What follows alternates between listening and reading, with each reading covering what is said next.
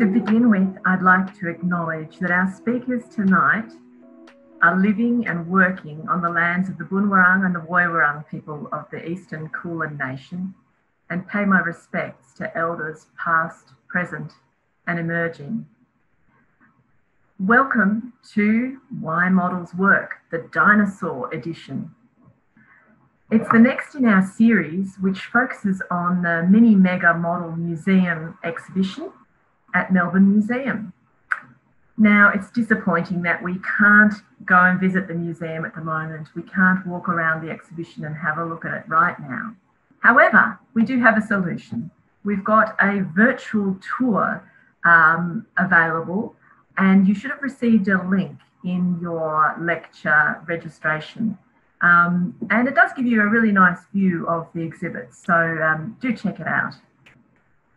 My name is Kate Phillips, and I'm a Senior Curator in the Sciences Department. And with colleagues Kimberly Moulton and Rebecca Carland, I coordinate the MV Lecture Series, which brings our experts from Melbourne Museum Science Works and the Immigration Museum into your home.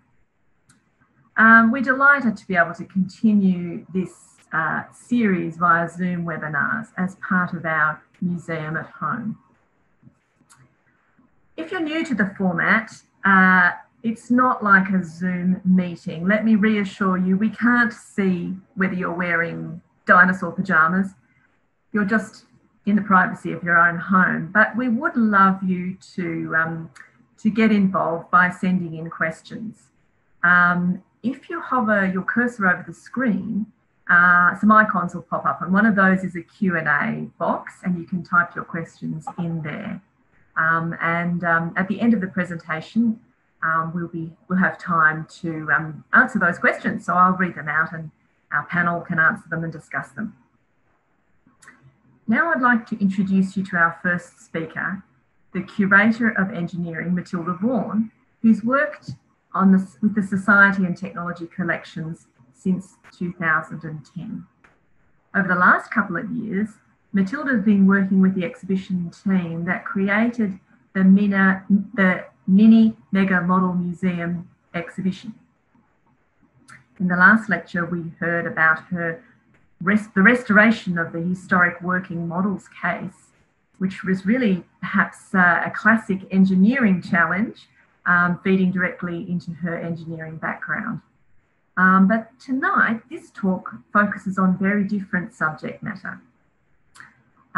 Because also in this diverse exhibition, we have three quite unusual dinosaur models in that they span over 150-year time period. So Matilda will give us an overview of the exhibition and show us where these models fit in. We really like to bring together different disciplines in the museum, and Matilda will show us that there is a link between engineering and paleontology. So over to you, Matilda. Thank you, Kate. I'll do my best. Hi, everyone. I'm Matilda Vaughan, the Curator of the Mini Mega Model Museum exhibition, and I'm just going to be giving you a very general introduction to the exhibition. So this is how the entry to the exhibition looked just before we opened on the 7th of December last year. When we first began thinking about this exhibition and what it could be, and looking at the models and miniature things in our collections, a question that was always on my mind was, why did this model get made? And for museum models that have a scientific focus, the reasons are usually to demonstrate how something works or to show how something looks, and to provide some kind of a three-dimensional feel to a wider story, perhaps about biodiversity or habitats or our natural resources. But that's not how they've been presented in the Mini Mega Model Museum. The focus has changed to highlight an alternative aspect, and that's primarily their relationship to scale. And alongside that, there's the inspiration of the model maker, or the techniques or materials that they have used, or the places and under what circumstances the models were made. The objects all offer some insight into the various reasons why we as humans may choose to remake the world around us at different scales. And the models invite you to look closer, to look at their details, and it may perhaps even provoke thoughts about the way your familiarity with or your unintentional bias affects how you observe things and what you think about particular objects.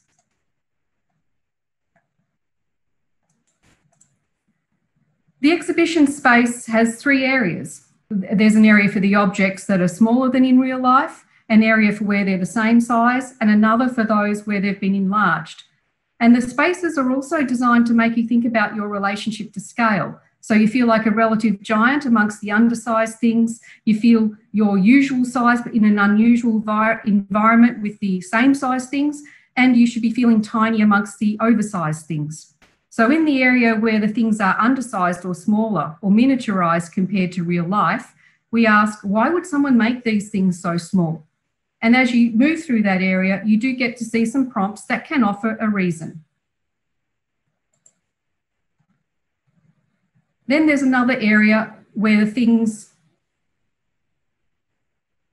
are the same size but arranged in a way that you might not be quite expecting to see them. And this is where we're asking, how do you make models look so deliciously real? And here we're thinking about how nature identical finishes and features are made. And then there's the area where the very tiny things have been made much bigger. And this is where we're asking and thinking about how making something bigger can perhaps change the way we see the world around us. And is there an inherent beauty in the things that are not usually visible to us?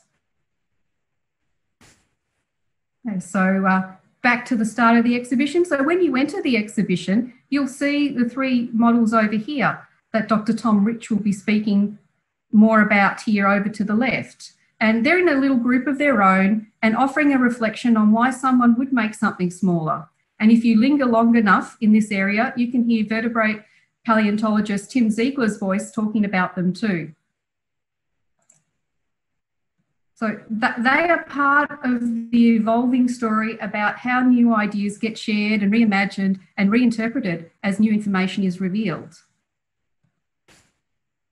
So just pausing at the first of these models, this model is a model of a life-size model. And the person who made this model, and also the life-size model, was Benjamin Waterhouse Hawkins. And he didn't just make one, because this was an opportunity to reach many people and as a public education resource, a visual form of learning that could reach out to those who did not live close enough to visit the real thing, his real life models.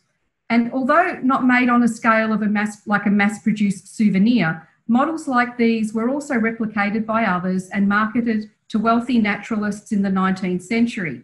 And museums and universities also acquired them. So he was commissioned to make a life-size menagerie of the newly discovered extinct animals. And these were arranged in a life-size landscape diorama as part of the geological gardens of the Crystal Palace precinct that was created in 1853 in London. And to create them, he consulted with the prominent paleontologists such as Richard Owen and examined all the available evidence.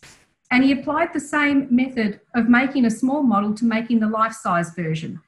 And it can be difficult for people to see animals from just their bones, so you can understand how he wanted to fire up the imagination of scientists and the general public too.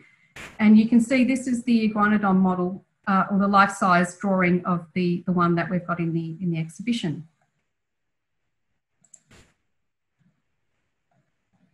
So he made sketches and then drawings and then small clay sculptures before sculpting the life-size version in clay around a core of bricks and stones and cement that were bound with iron hoops.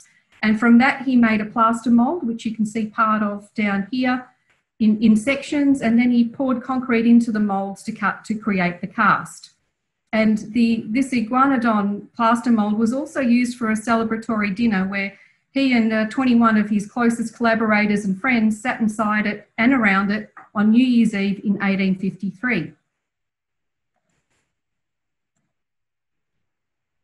The models were well used as teaching aids, and so over time they had acquired the patina of having been touched by many hands. And so to display them for our exhibition, our conservators cleaned and treated them to repair the cosmetic defects that would detract from their appearance, such as the chips that you see on the nose here, and there are other sort of things missing. And there's also an original label on this one, and that's unfortunately not legible, but from what you can see, it does show that the model is likely to be one of the ones that was made by Waterhouse Hawkins himself. And in this, over our 1880s version of the dinosaur, it had lost 3 of its claws, and it would give the wrong impression if they were absent. So you can see there's 1 missing here and 2 missing there, and this is where they've been added back in. This is also important for having the model to be self-supporting, and so that it's stable when it's on display. And now I want to take you over to show you a more modern paleontology model, but on the way I just want to detour briefly to this model in the undersized model area. So in this exhibition, you'll find models like this 20th century mechanical dinosaur. It was donated by the State Electricity Commission of Victoria and appeared in a display about the energy resources of the Latrobe Valley in 1955. A machine just like this one has a connection to fossils. This is the real life machine working at the coalface.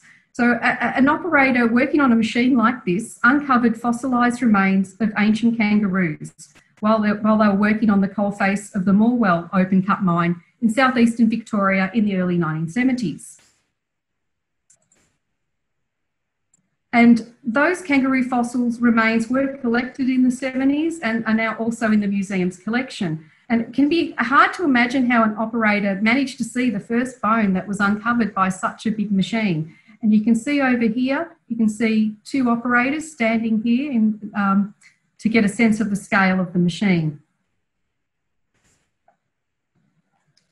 So paleontology today still uses models, and both those that are made in the traditional way of using moulds to produce casts or digitally printed in 3D. And in this showcase, you can see a replica cast of a fossilised whale skull and jaw.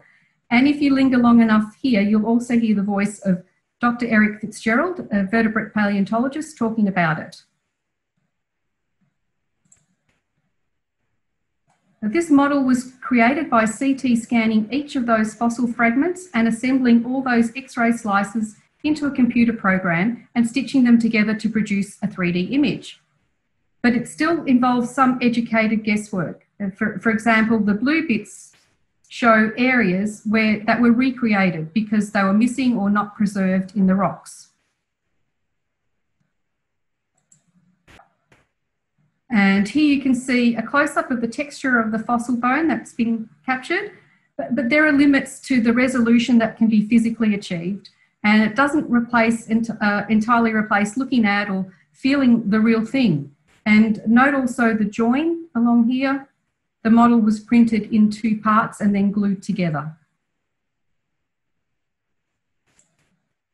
So having a physical copy of the fossil is helpful because it allows scientists to pick it up, touch it, and compare its form to other fossils. And the original fossil here on the right, there's the original fossil plus one of the jaw bones. There was only one jawbone, and so in the absence of further information, the other was created just as to be symmetrical with the original.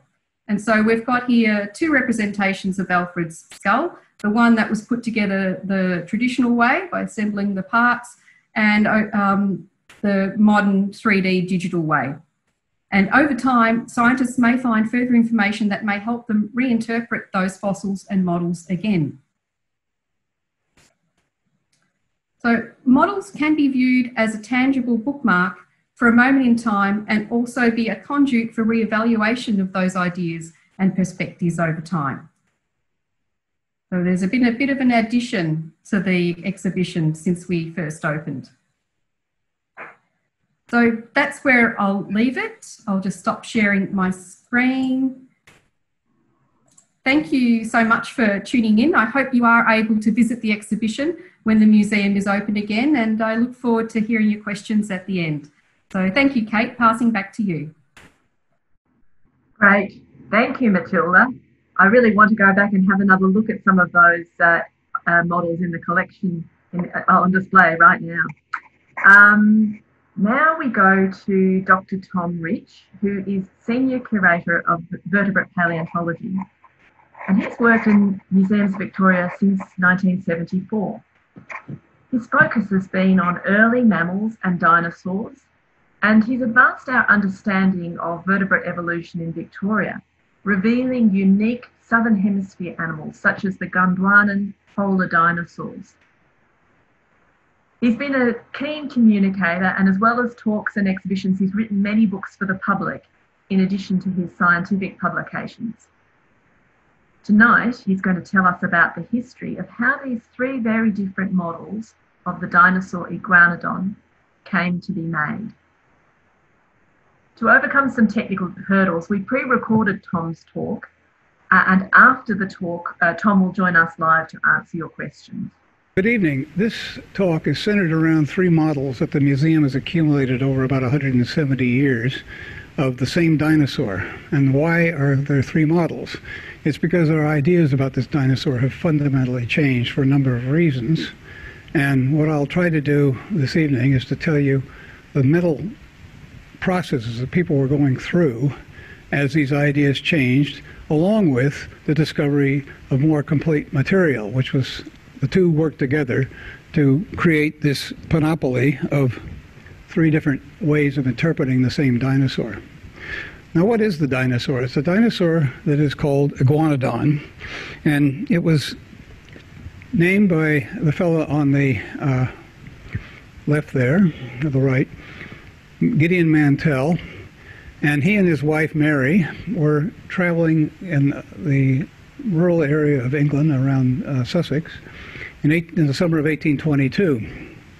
And it's not quite clear who spotted them, but one of them spotted some shiny teeth in the road metal of the recently paved road they were going on, and they picked them up and realized, oh, these are interesting fossils. Now, Gideon had an interest in fossils for quite some time, and so he struggled with, well, what are these things?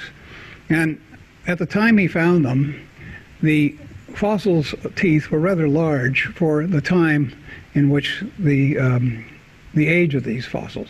Now, at that time, the geological column as we think of it hadn't been created. So the fossils were in what he called the secondary period, and this was before the age of mammals, which was the tertiary period. And so this was rather anomalous. These were big teeth, and well, what were they? And finally, he went to the Hunterian Museum, and a curator there showed him the jaw of a iguana. Much smaller animal, but the kind of animal that he thought it might have something to do with. In other words, it was probably a herbivore, like this iguana that's down on the lower left image there. And so he named it Iguanodon when he finally got around to publish it in 1825. But before he did, he sent the specimens to Paris, where the doyen of vertebrate paleontology by the name of Georges Cuvier was resident, and he looked at them, and his initial thought was, these look like rhinos. And so he went back and forth about this for a while, but finally Cuvier acknowledged that, yes, these are reptiles. They're not mammals after all. So in 1825, he finally published it on the basis of the teeth you see in this image in the center of this here.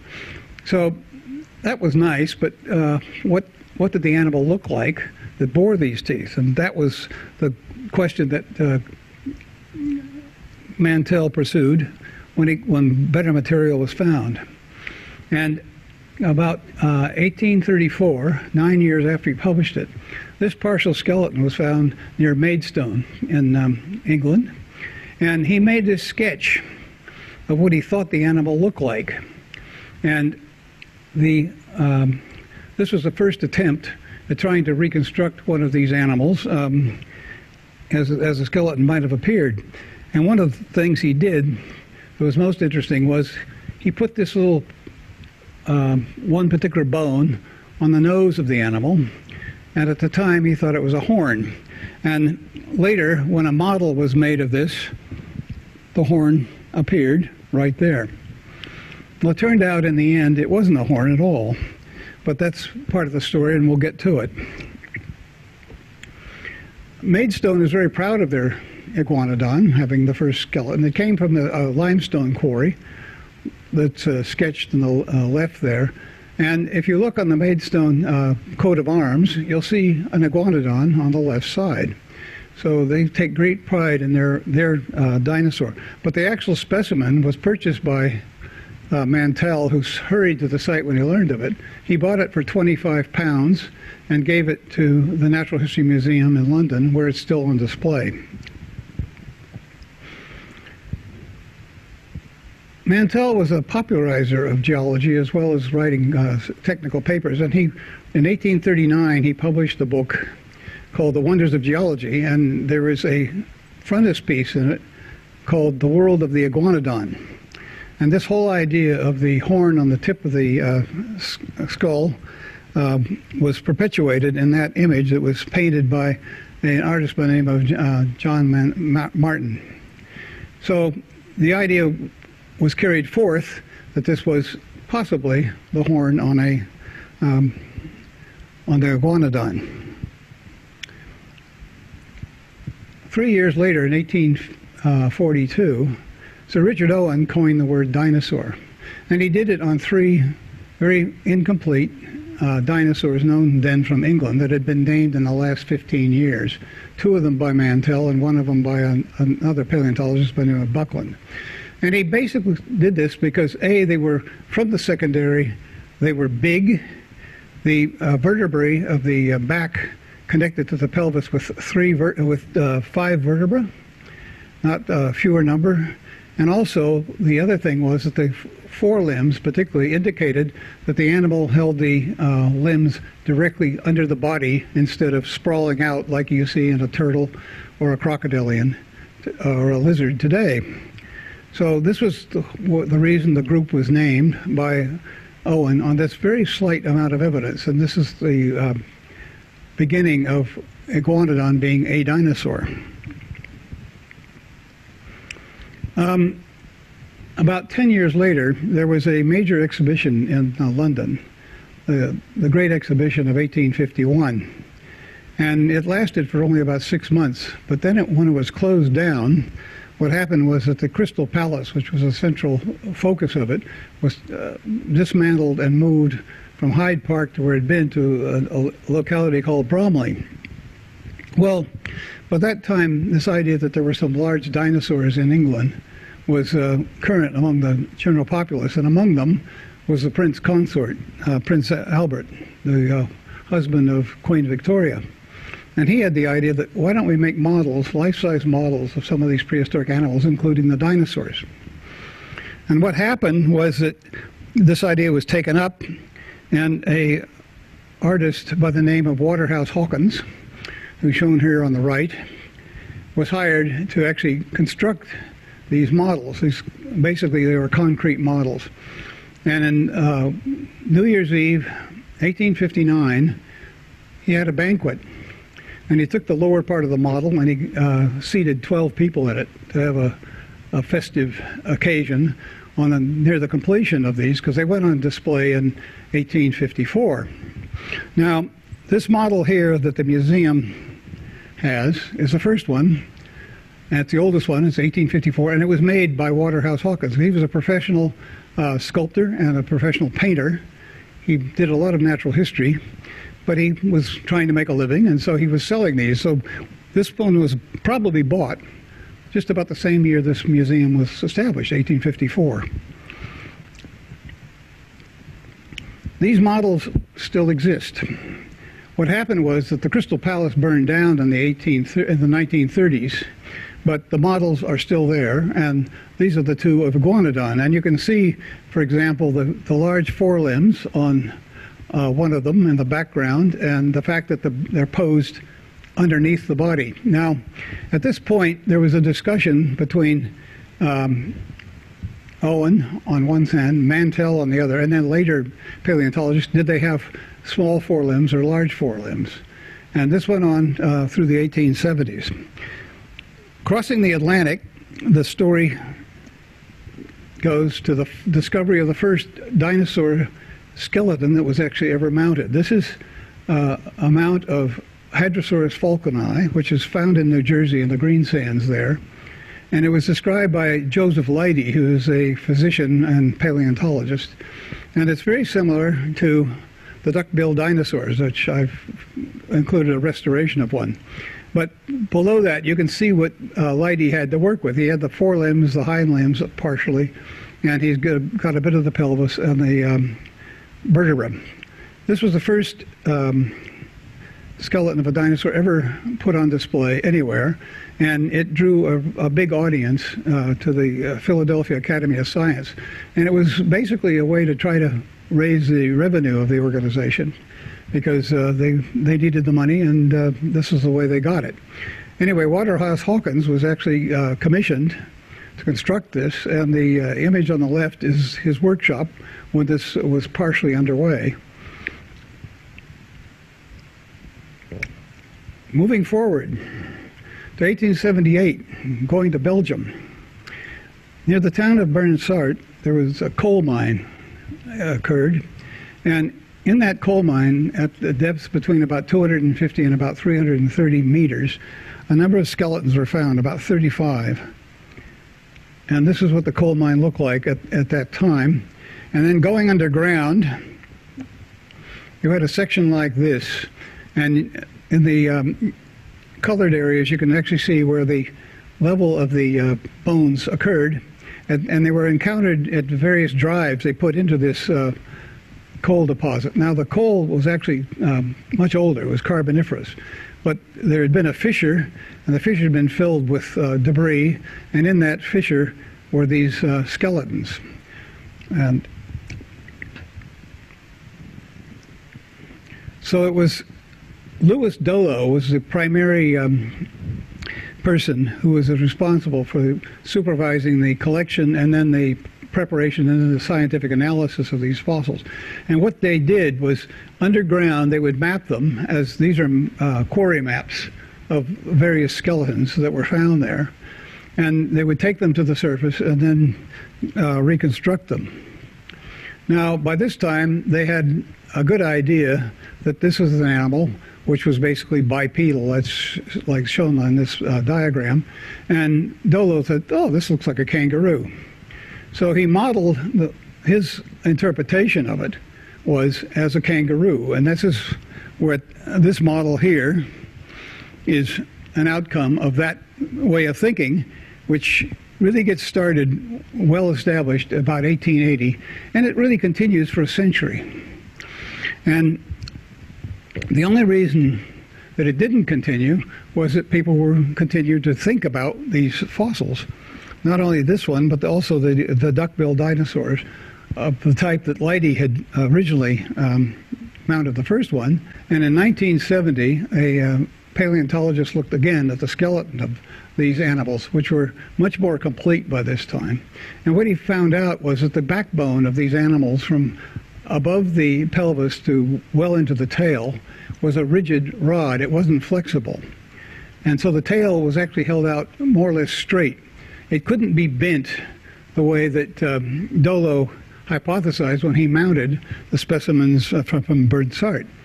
So in order to make them a kangaroo-like animal, they had to bend away from the body in this direction, like is shown here. Instead of the reconstruction of the hadrosaur, they would drive it straight into this platform here. So there was a problem that had to be thought about in how you actually pose the animal. So that red arrow indicates the most obvious example of the Bernsaert specimens, where they literally broke the tail and had the two sections of vertebrae like that when they should have been continuous. So this work was done by Dr. Dave Norman, who's now at Cambridge, and he in 1980 reviewed the Bernsaert specimens. But it also turns out that there are some very intriguing differences about the forelimbs of these animals as well. This diagram from Norman shows the evidence that the Burnsart specimens did not have a tail that was flexed in the way that this specimen is. They had to be straight out. And these are the two species that he recognized in the Burnsart quarry. There's Iguanodon burnsartensis and Iguanodon mantelli. But the other thing was that he shows diagrammatically the vertebrae in the upper right-hand corner with all these tendons, a lattice work of tendons. And this is the evidence that these animals could not flex that part of the vertebrae. Or in other words, part of the vertebrae from about here to here were a rigid rod. They couldn't bend like was required for the restoration that Dolo made. So the thinking was, well, we'll have to repose these again. And so this has resulted in this comparison here. The specimen on the left is a hadrosaur. It's Iguanodon. And you can see that it's got three prominent toes in the center of the forelimb, and then two that stick out laterally. And it's quite different from the hadrosaurs, which are the closest relative among them, which have a much more gracile forelimb, and the lateral digits do not stick out at all, and there's only two primary ones instead of three. So that the actual way they used these was quite different, and that the Iguanodon actually probably was more quadrupedal, because those three digits on the forelimb in the center are much more robust than in the hadrosaur. So this is the change that has taken place in the thinking about the pose of these animals, so that you get something closer to this, which was a model that was prepared by the curators, by the preparators here in about 1990, and Susan made the forelimb flat on the ground. And this is the way the thinking is about Iguanodon now. Now, the one thing she didn't do was she didn't show those two lateral digits the way they are there. And so this is a somewhat different way of using the forelimb than the lighter forelimb of the hadrosaur. It's been suggested that this was a defensive weapon, and there's some rather lurid restorations of these dinosaurs stabbing the throats of carnivorous dinosaurs who were attacking them. So this is where we are now. We've got this is the current ideas about the thinking of this posing of this animal, but is it the end? Well, the fact that the forelimb needs to have the toes readjusted, just one example. But what else will we learn about these animals as the study of them continues? Because dinosaurs in general are fascinating, and this one has got a long history of being fascinating. Well, thank you. Fantastic. Thank you, Tom. Now we have time for your questions and discussion. So could I invite the panel members to come back? In addition to Matilda and Tom, we have a third panel member joining us. Tim Ziegler is the collection manager of vertebrate paleontology and worked with the Mini Mega Model Museum team to get the paleontology objects ready for display, including the whale skull fossil, which Matilda showed in her overview. So welcome, Tim. Now, we have some great questions here. And the first one I'd like to maybe put to Tom Rich. What instructions would you give to a model maker today? You mentioned the adjustment in the limbs. Is there anything else that you would suggest if they were creating a model right now? Not really. I mean, this Iguanodon is not my area of expertise, but getting the lateral toes right on the forelimb would definitely be an improvement, I think, over what we have. But I don't know where it will go. I mean, what Dave Norman did in reviewing the Burnsart collection took him about 10 years. And so you don't just have a casual comment to make. You don't built up an expertise about an animal by just overnight by just reading a few articles. So I haven't heard any suggestions about what else should be done about rethinking about this animal. We have a question from Paul saying, what is the current interpretation of the Iguanodon horn? Pretty much what the 1980 form is. I mean, that one correction that I would suggest for the forelimb is about it. Other than that, that's where we are at the moment. So just to clarify, that it goes on to the thumb, like the thumb has that sort of. Yes, and also the fifth digit as well. So you've got three prominent central digits, which are obviously more robust than in the hadrosaurs, the duck-billed dinosaurs. So they probably actually put that limb on the ground a lot. They were probably quadrupedal, much more so than the hadrosaurs. But you know, it's like the difference among different kangaroos. We have something like 50 species of kangaroos, and they're not all alike in what they do. Well, Iguanodon is not considered a hadrosaur, but it's similar. And it seems like it was probably a more robust quadrupedal form. But the two species that I mentioned, Mantelli and Berndsartensis, are different. Mantelli is much lighter than Berndsartensis, so it may have used its forelimbs somewhat differently. Now we've got a question which is about the models, and specifically asking a question from June saying, what materials are the models made from?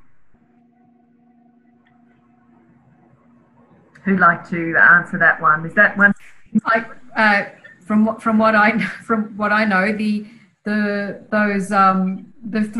three models, they're made of a plaster material around a wire frame. We know that it's around a wire frame because where those toes were missing, that you could see a bit of wire sticking out, and you can't leave it like that because it will corrode over time. As well, it makes the model unstable. So those early models are generally plaster.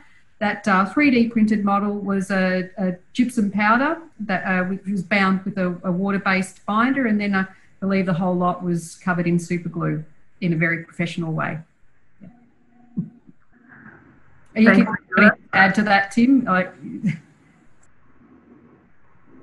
No, I think that's spot on. It does the difference between the dinosaur models and the 3D print of Alfred the whale is an interesting one, because you mentioned superglue in particular, and the materials that are used for these models have a big impact, because there's one thing that we know about superglue in the context of museums is we don't like it very much. It's a great tool for bonding things together very quickly, but it doesn't last very long. In 10, 15 years, it will be behaving in a very different way to how it is now, and it may become brittle and break down and, you know, stop being useful.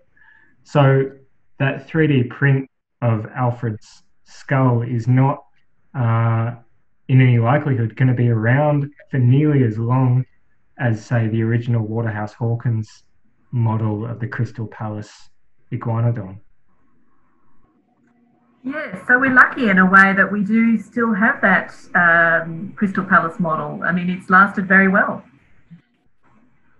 We have another question actually relating to the 3D printed Alfred's skull from Dan. Dan asks, does the visible joint indicate that it's designed to be later disassembled and reassembled with improved information? Would the join have been finished to be invisible otherwise? I believe it might be in two parts simply because of the size of the printer that was used. Would that be right, Tim? So that then the two parts can be joined, so printed separately and joined together. I don't know about whether you plan to take them apart again. Yeah, that's right. So the model was printed in two sections, although the data set that it was produced from is one continuous piece. The 3D model was sliced up, if you like, because that's the size of the container in that kind of 3D printer, which is which was used at Monash University to make that model. They could be separated again, but there wouldn't be much purpose in that. So we produced that model in particular as, if you like, a quick and dirty way to get a good representation of that skull in its complete form when the initial scientific paper describing that animal was released. The pace that things were working at the time was such that at the time that we 3D printed that skull, as Kate mentioned, or Matilda mentioned earlier, the actual fragments of it hadn't yet been repaired together. So they were actually scanned, that skull was scanned in, I'd say about 15 to 20 pieces. And each one of those was digitally joined back together to make the continuous shape. Now, since that time, the skull has been repaired, and so it sits more or less as a solid piece. And the fact that you can sit them side by side is a pretty good testament to the quality of the data and the model that was used to make that print. Thank you, Tim. Now there's a quick question about where that fossil was found, the fossil whale. Ah, good one. That fossil came halfway around the world to get to Melbourne Museum, and it was collected on the northwest coast of the USA in Washington State. Now, the reason that's relevant to a museum in Melbourne is all the way around the edges. We're talking about the Pacific Basin. And so there are really interesting things you can understand about the evolution of, you know, a group of animals that lives in the ocean across that whole basin. There are extensive exposures of similarly aged rock in southern Australia that make it really interesting to compare the different kinds of animals that in particular were living in, say, the northern hemisphere where that whale came from and the southern hemisphere here in Australia. The reason that it came to Australia in particular was the relationship between the collector of that fossil, Mr. James Geddes, who, along with his wife, Gail Geddes, have collected hundreds, if not more, marine fossils from that area of northwest USA. He has a very good relationship with our other senior curator of paleontology at Melbourne Museum, Eric Fitzgerald, with whom he's collaborated quite a bit on preparing and then publicising, you know, doing research on and sharing the nature of these animals from the fossil record. So Jim donated that specimen to Museums Victoria for the state collection because, in his judgment, it was a great place to put it. Great, thank you, Tim.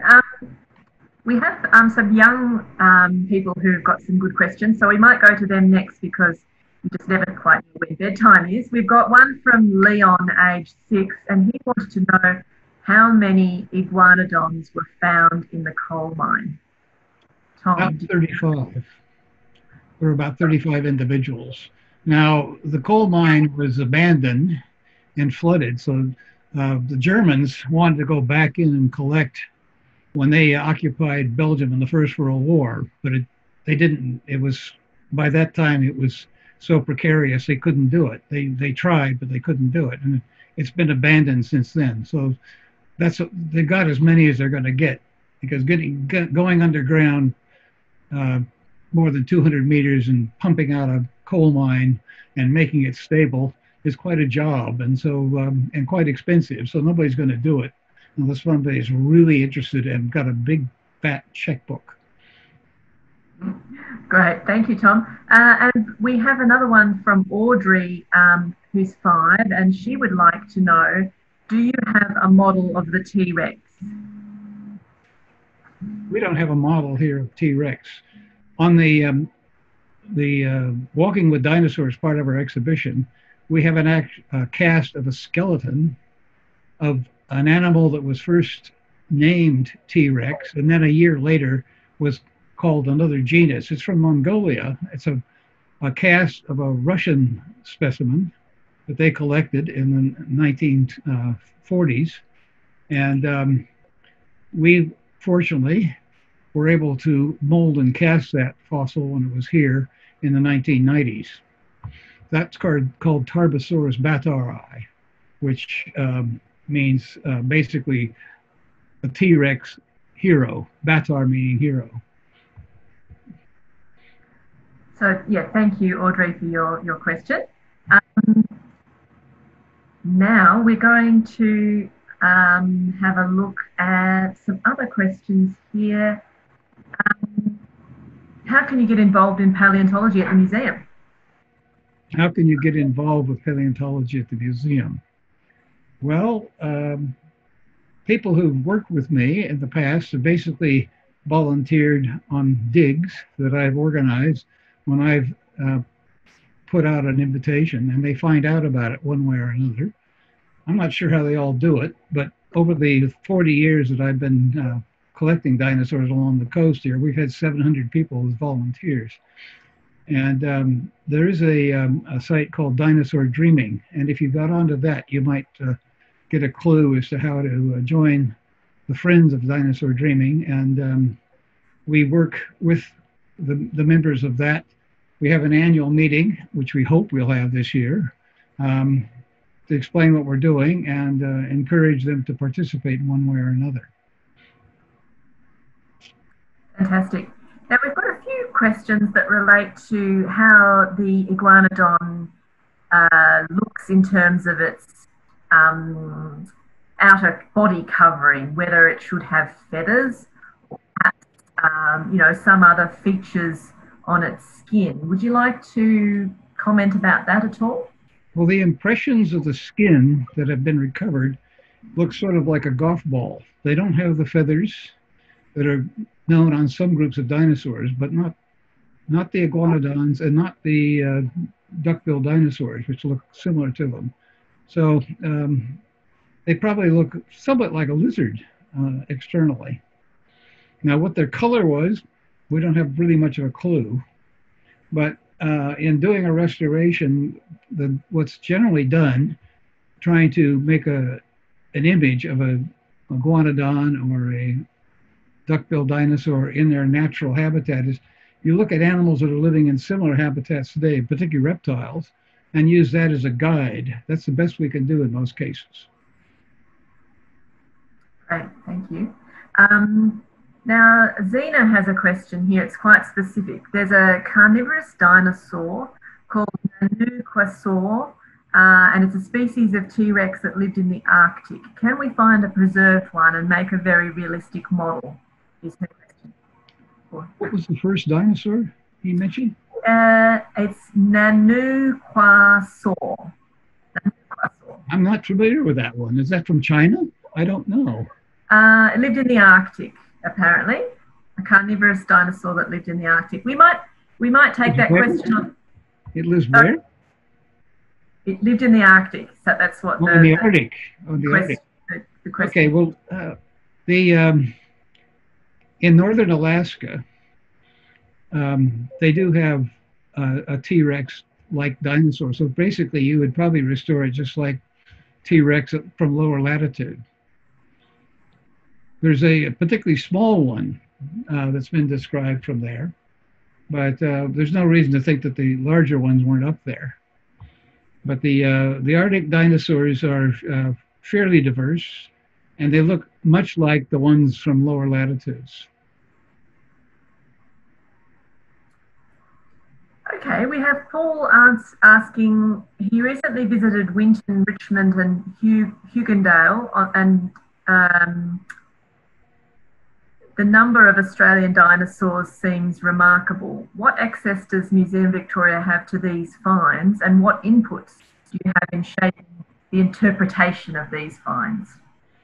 Well, the Australian Age of Dinosaurs is basically a separate operation. We have worked with them. We actually helped them restore some fossil footprints about a year ago. A group of us went up there.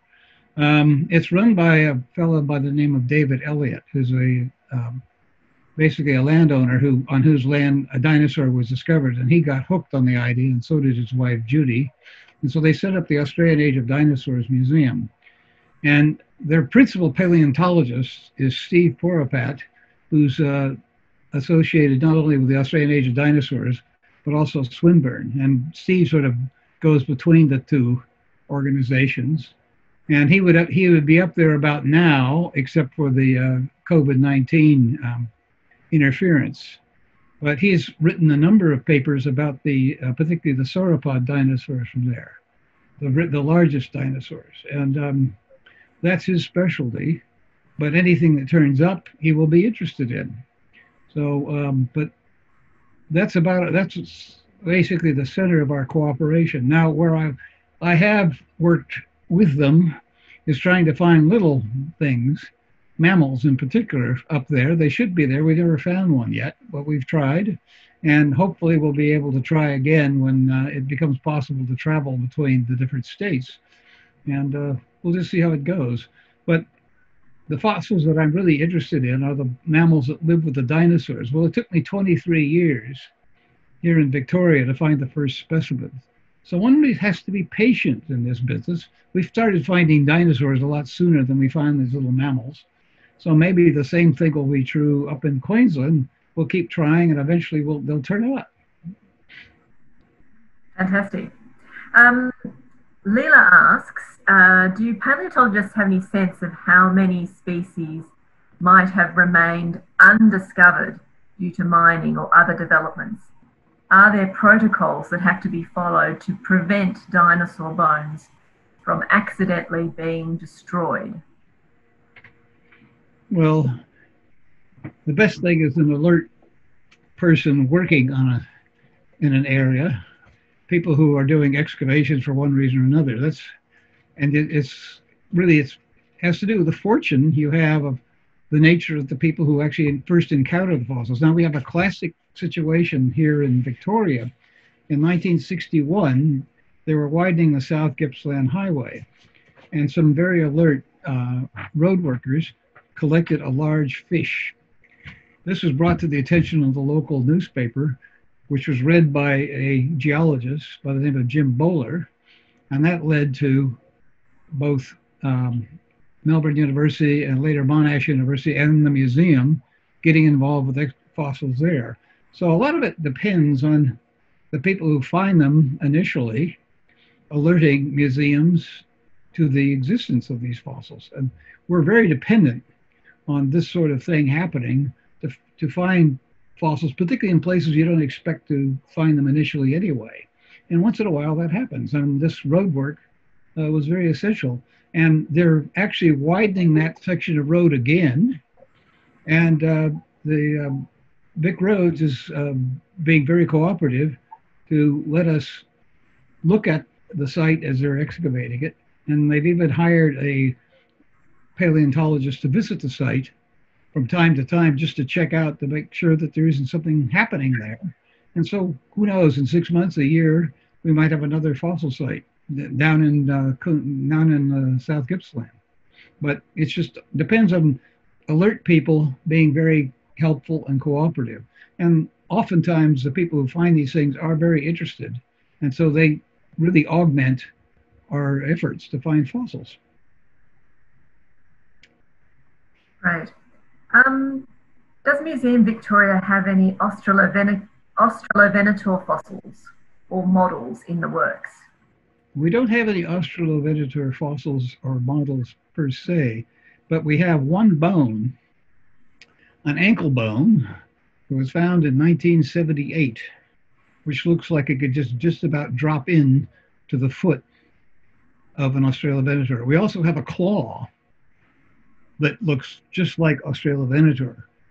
We haven't got a whole skeleton or close to it like they'd have in Queensland, but our specimens can just about be dropped into their skeletons.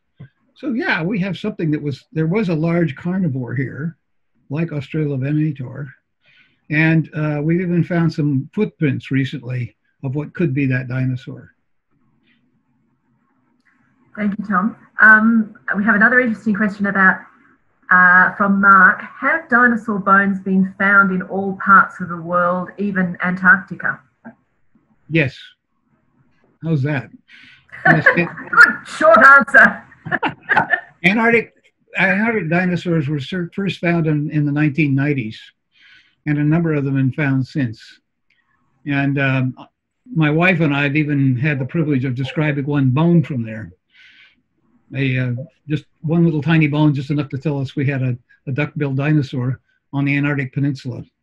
They're all found on the Antarctic Peninsula, which juts up towards South America, except some much older ones in the Transantarctic Mountains, which are about 200 million years old. They're almost as old as dinosaurs get. So you've got these two areas, the one that the peninsula juts up to South America, and then the Transantarctic Mountains, which is right in the heart of Antarctica. I mean, the sites in the Transantarctic Mountains are only about 400 or 500 kilometers from the South Pole.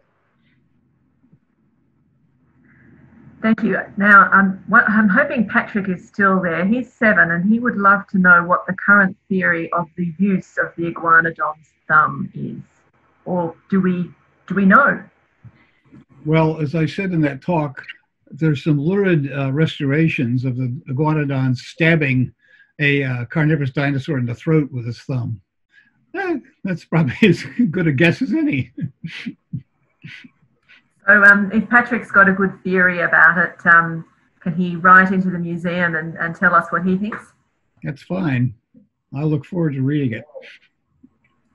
Great. Look, we've got so many lovely questions here. I think we have time maybe for 1 or 2 more, so I do apologise if we haven't got to your question. There's one from Deborah, and she says, are there other examples of models that misrepresent known reality in the museum's collection, deliberately or accidentally? Not that I'm aware of.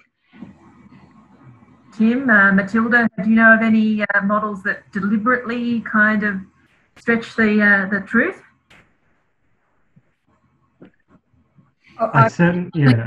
Yeah. I immediately thought of Tim when you showed us Megalosaurus.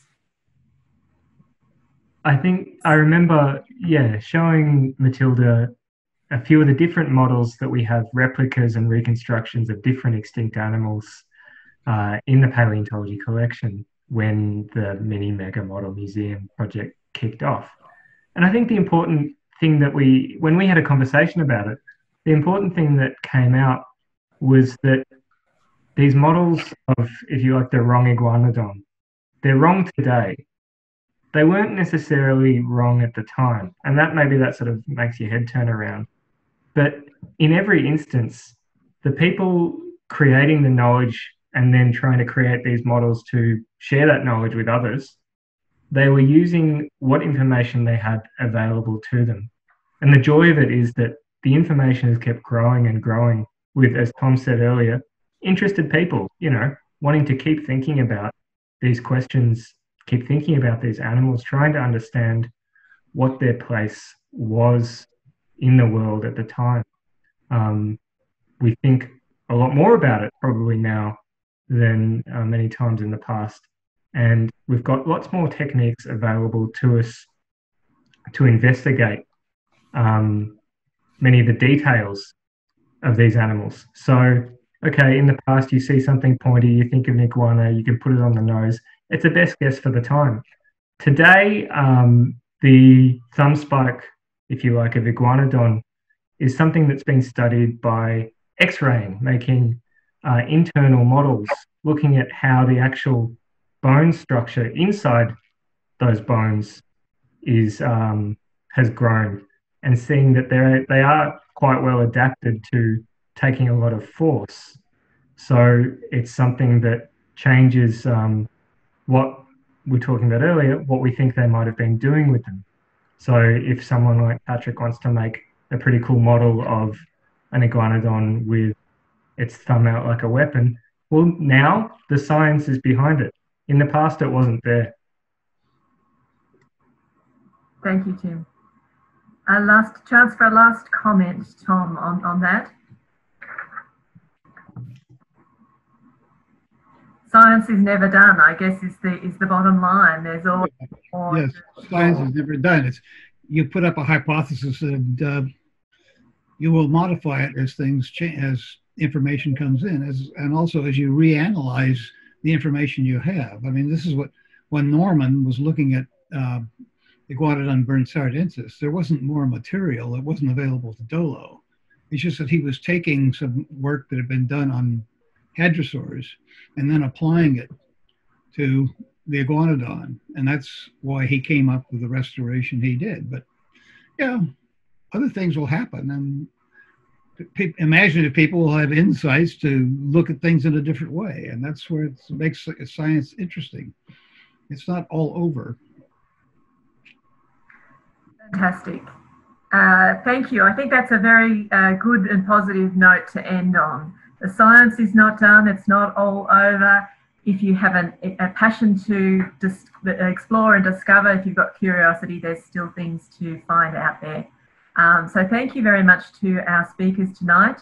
Matilda, Tom, Tim, thank you for joining us, and also to our audience. Your wonderful questions, very much appreciated.